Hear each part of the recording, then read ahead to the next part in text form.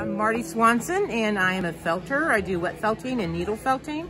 Right now I'm working on one of my little mini landscapes doing needle felting.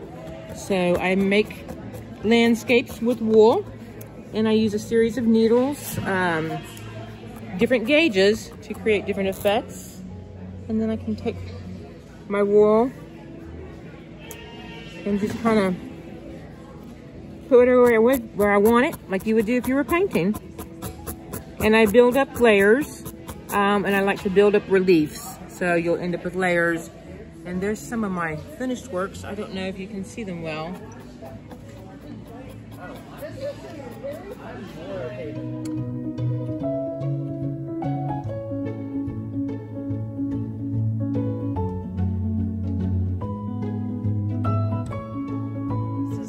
This is felting. We're agitating the fibers and meshing them together. Make sure you don't have any friction on there. You don't want to gouge into it. And as you go, you can start to increase your pressure a little bit.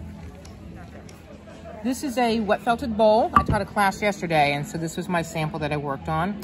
And it is currently drying still, and so I'm shaping it as it goes. When you're working with wool, making vessels and such, it's very similar to working with clay, where you can have a soft clay that's very plastic and it won't hold its shape. And when the bowl is fresh and wet, it tends to not hold its shape. But as it dries, I can come through and shape it, and it will hold its body a little better. So right now I'm working on the bottom here so that I have a good base for it to stand on. And then I will go in and start to open it up a bit.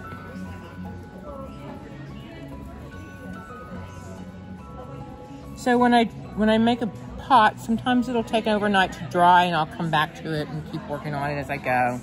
Very much like you would do with clay. You know, you have to get to a certain dryness, plasticity to be able to hold shapes. So now that it's dried quite a bit, still has some moisture, I can start to gently open it up to shape.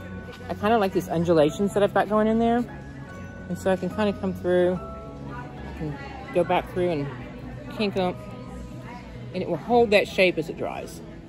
Some of my bowls have a small hole, you know, and I can get in and shape them that way too. So they're really forgiving. Like if that got crunched up, yeah, right, you know, I can kind of fill it back out, and then I just take my little tool and pop it back into shape because it's dried, so it has that memory to go back into that shape.